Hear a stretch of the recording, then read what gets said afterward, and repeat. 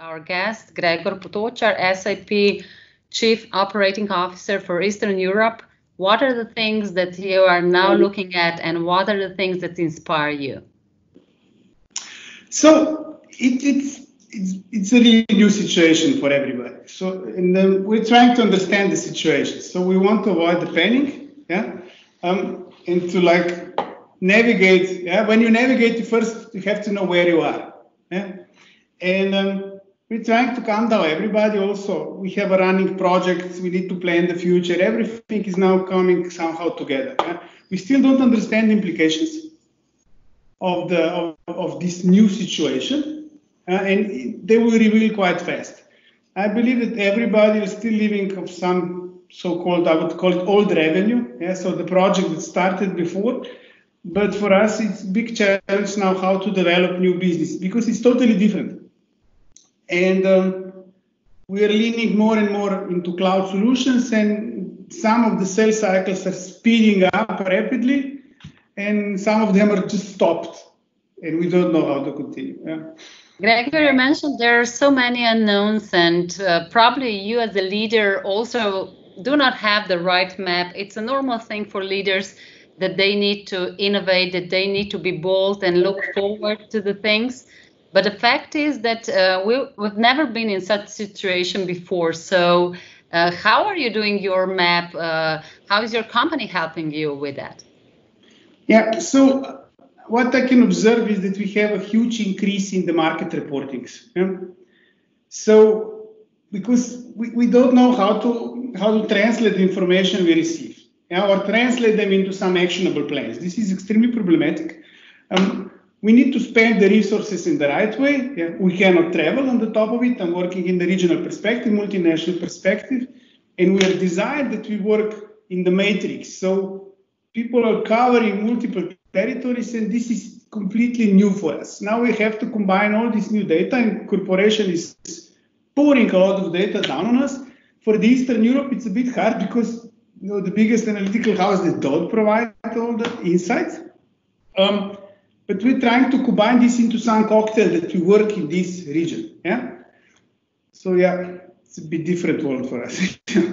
When it talked probably 3 months ago, everybody was talking about talents and the fight for the talents and people and so on. But now we are in a situation that probably many of the talents will be also dismissed in their companies. So do you still think it's important to nurture talents and to nurture the people around you? Actually, now it's even more important, if this can be more important than usual way, because we are not planning any cuts in the people resources way, but we cannot employ. So some attrition will happen, and we will probably shrink from this perspective. But nothing is planned. We're actually adding incentives for the existing employees. We're investing in trainings a lot. We never had so many trainings. We're using this, let's say, people should have a bit more time. Maybe this is just an impression, but let's say we increase the number of enablements, also quite specialized ones, and we're introducing new incentives. So actually we're incentivizing more. Also, SAP as a corporation, we just issued a stock equity plan for all the employees for 400 million euro that will be realized in the next 3 years. So this part is okay. I see a problem that we cannot employ new people. We cannot hire. That's the issue for us. Gregor, you mentioned so many information coming, so many unknowns, so many things happening all the time on these calls. And I want to know you as a person, as a human being, not just as a leader, but you as you. How are you taking this? What are the things that you are holding on to as a person? I hate it, actually. So my usual days or week is that I travel at least every second week, and I meet teams, I meet customers. And now with this overflooding with calls, which are or conference calls that are sometimes they don't have even clear purpose. Yeah? But at the beginning, it was really a big panic for everybody. And me as a leader, I spent a lot of time to calm down people. Yeah?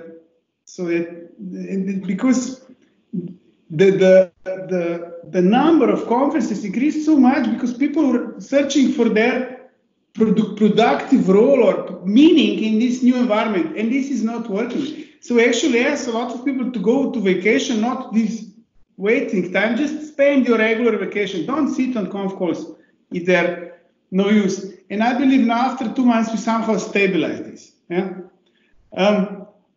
I should be working from home more, let's say, but I was using the privilege I have that I'm also running this Slovenian subsidiary, and my entrance card was still working. So I could go to the office.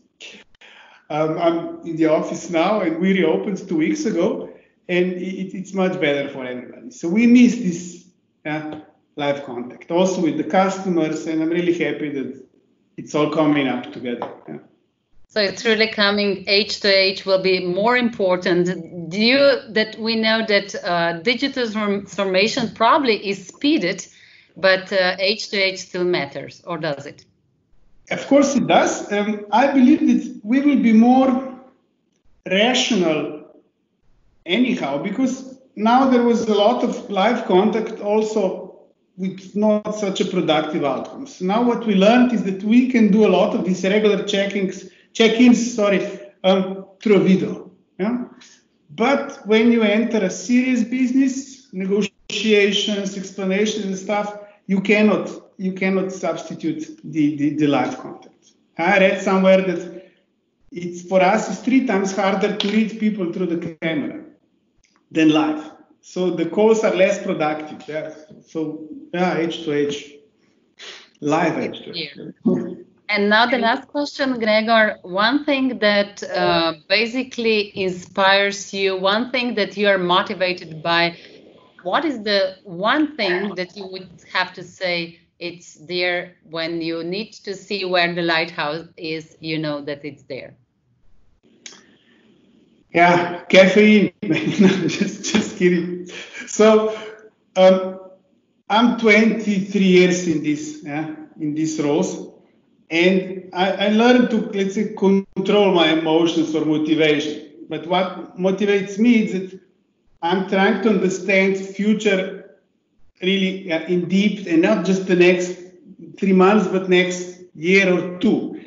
And if you have a clear picture, almost clear picture, what will happen in a year or 2, then you feel better when you have this crisis, or sometimes you have an impression that everything dissolved, disintegrated. It's a total mess. And you go back to your long-term trajectory, and it's okay. You reset, and it helps to the people. Let's say in corporations, we have this quarterly rhythm, and sometimes this end of the quarters are brutal. Yeah? And you burn many bridges this time. And then always first week after the quarter end, it's time for reset. And sometimes you reset also in the quarters because you need it. And I reset through the long-term planning or visions and stuff. So reset, this is something that we should all do, and hopefully for the best. Thank you. Our 7 minutes is up. Thank you, Gregor. See you soon live. Thank you. See you soon. Yeah.